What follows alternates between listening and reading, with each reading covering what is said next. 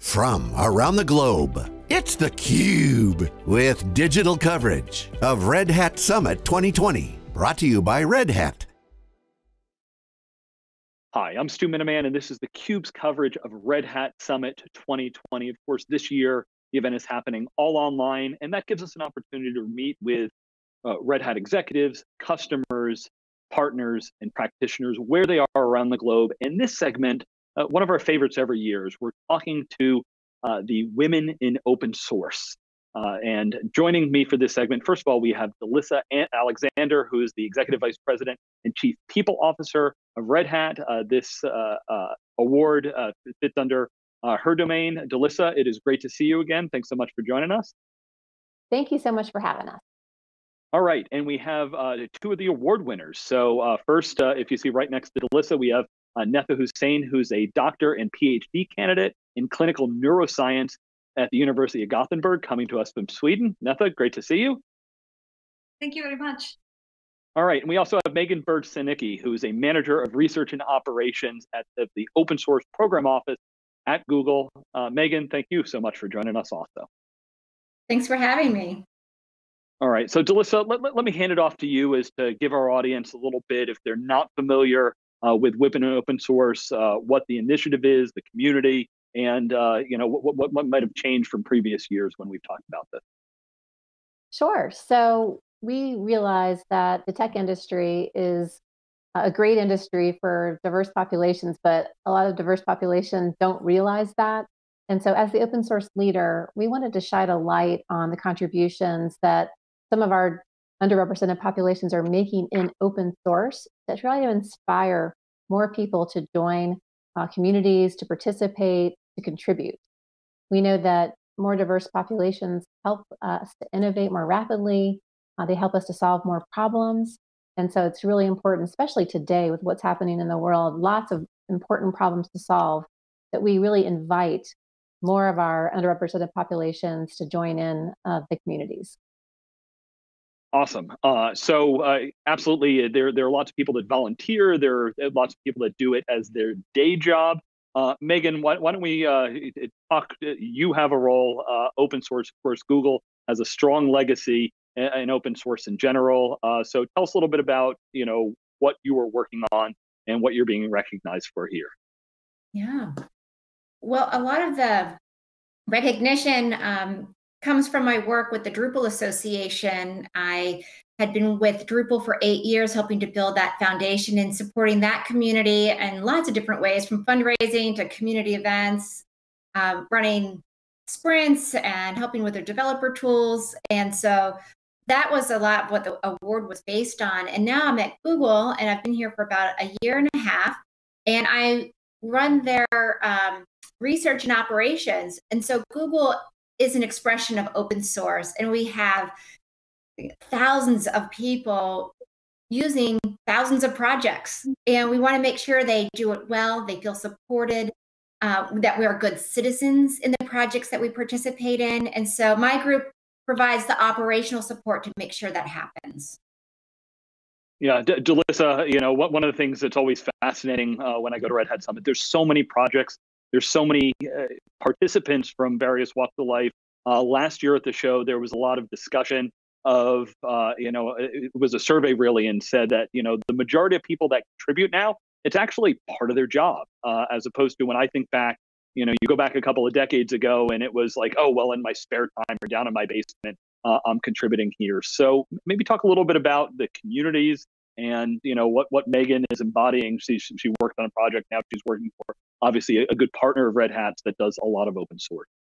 Yeah, I love the way she described what her role is at Google, and it's fascinating. And Google has been really a huge contributor in the communities for years and years. So I think that what we're seeing with the communities and with people saying, yeah, now it's part of my day job, is that 20 years ago, the idea that open source development would be kind of on par with proprietary development and on par in terms of being used in the enterprise, in the data center, was something that I think many people questioned. Proprietary software was the way that most people felt comfortable making sure that their intellectual property is protected and that users could feel comfortable using it within the parameters required. So that was the way it was 20 years ago. And then now you think about, most companies, there is some form of open source that is part of their infrastructure. So now open source is no longer, the disruptor, but it's really a viable alternative. And organizations really want to use both. They want to have some proprietary, they want to have some open source. And so that means like every company is going to have some need to understand how to participate in communities, how to influence communities. And Red Hat's a great partner in helping enterprise customers to be able to understand what those roadmaps might look like, and then helping to kind of harden it, make sure things that they need to have, applications they need to have certified, and make it really usable in a way they're comfortable within the enterprise. That's kind of the special role Red Hat plays. But it's just a tribute to where we've come in the world in terms of open source being really accepted and thriving, and it helps us to innovate much more rapidly. Yeah, and there's no better way to look at not only where we are, but where we're going than talk about what's happening in the academic world. So that brings us to Netha. So you are the academic award winner. You're a PhD candidate. So tell us a little bit about your participation in open source, what it means to be part of this community. My PhD project involves using virtual reality to measure the arm movements of people with stroke. So we have participants coming into our lab. So they wear these 3D glasses, and then they start seeing virtual objects in the 3D space.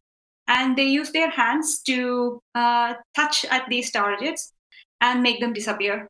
And we have all these movement data fetched into our computers, and then we write code and analyze the data and find out how much they have recovered within 1 year after stroke. This is my PhD project, but my involvement with open source has happened way before, like starting from 2010.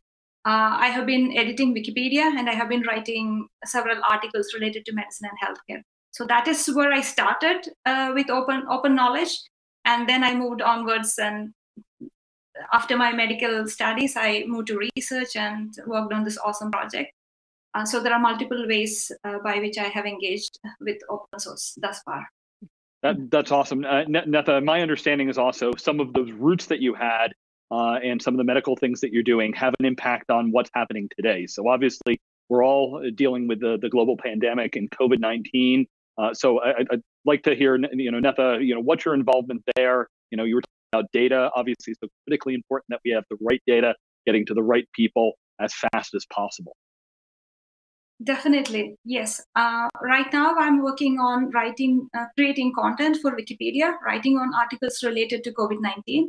So I mostly work on writing about its socioeconomic impact, writing about COVID-19 testing, and also about the disease in general, mental health issues surrounding that, social stigma associated with it, and so forth. So I use all these high-quality references from the World Health Organization, the United Nations, and also from several journals, and synthesize them and write articles on Wikipedia. So we have a very cool project called Wiki Project COVID-19 on Wikipedia, where people who are interested in writing articles, creating data, uploading images related to COVID-19 come together and create some good content out of it. So I am a very active participant there. All right. And Megan, my understanding is you also have some initiatives related to COVID-19. Maybe you can tell us a little bit about those. Yeah, you bet.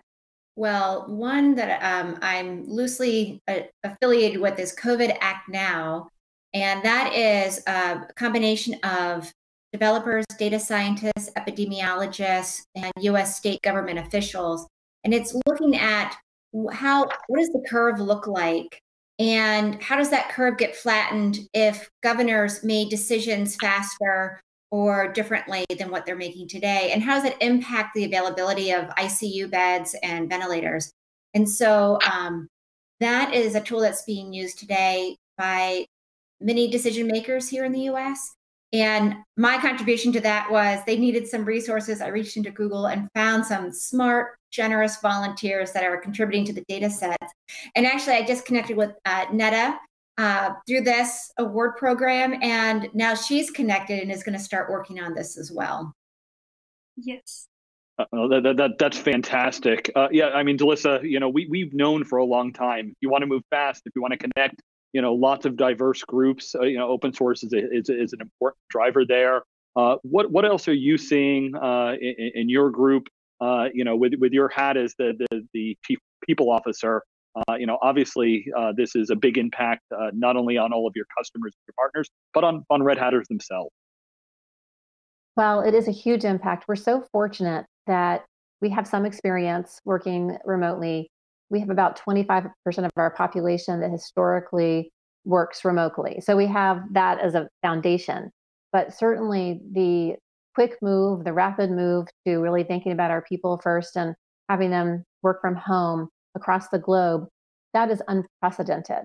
And at this point, we have some individuals who have been working from home for many, many, many weeks, and others that are really entering their fourth week.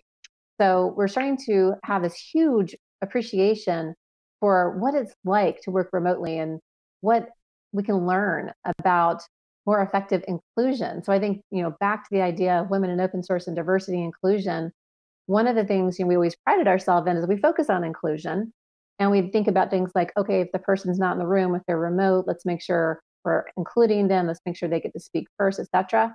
Well, now we're learning what it's really like to be remote and for everyone to be remote. And so we're creating this muscle as an organization. I think most organizations are doing this, right?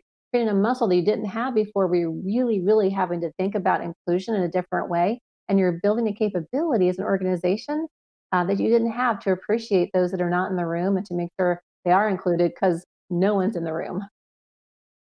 Yeah, really important pieces. And DeLisa, one of the things that's always great about Red Hat Summit is you bring together all these people. As we just heard, your two award winners here, got connected through the awards. So maybe give us a little bit of a peek as to what sort of things the community can still look forward to, how they can continue to connect, even though we're all going to be remote for this event.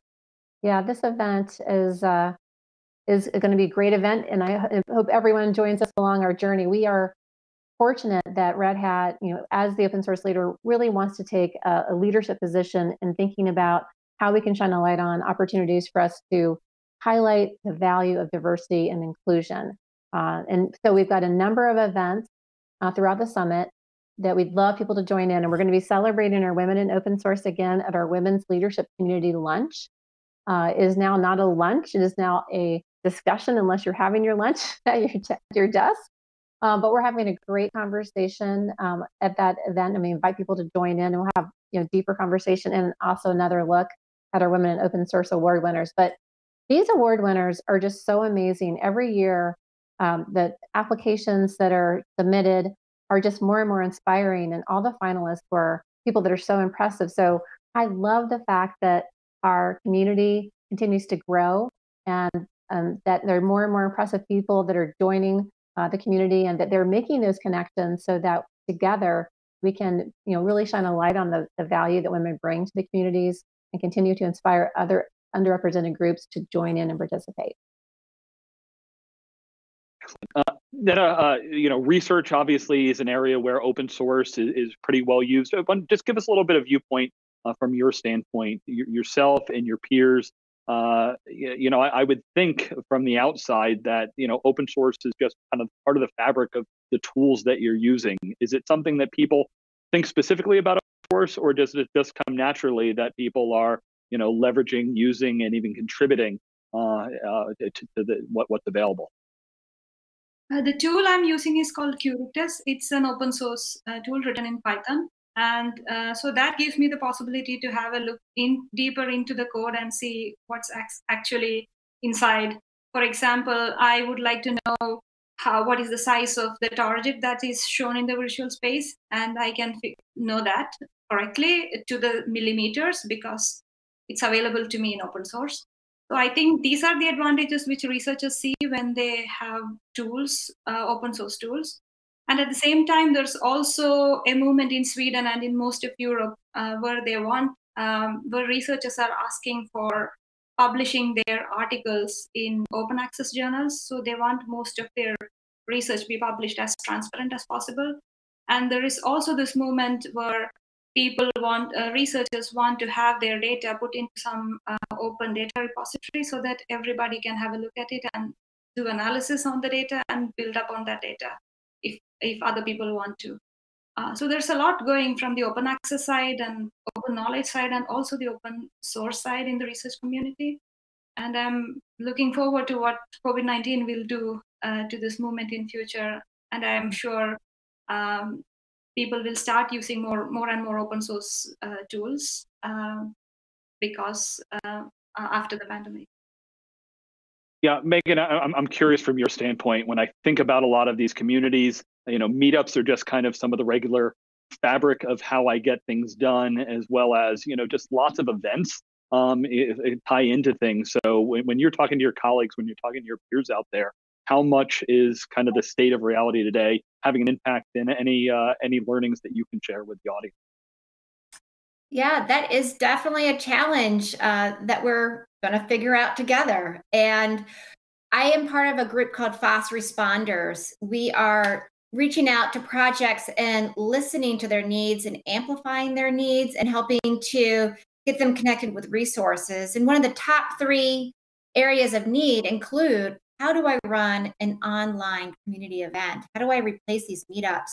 And what is wonderful is that groups have been moving in this direction already. And so Google did release a guide of how they run online events, and they provide some tooling as well.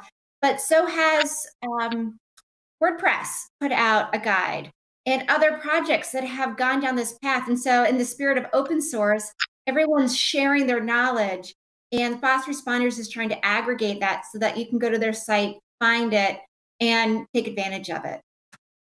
Yeah, definitely something I've seen. One of the silver linings is, these communities typically have been a lot of sharing, but even more so. Everybody's responding, everybody's kind of rallying to the cause.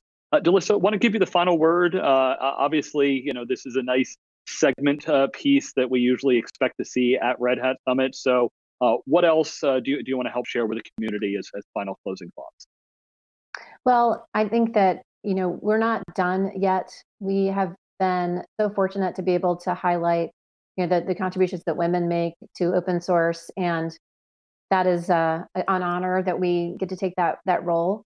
But we need to continue to go down this path. We're not done. We have not made the improvements in terms of the representation in our communities that will actually foster all of the improvements and all of the solutions that need to happen in the world. So we're going to keep down this pathway and really encourage everyone to think through how you can have a more inclusive team, how you can make someone feel included if you're participating in a community or in an organization, so that we really continue to bring in more diversity and have more innovation.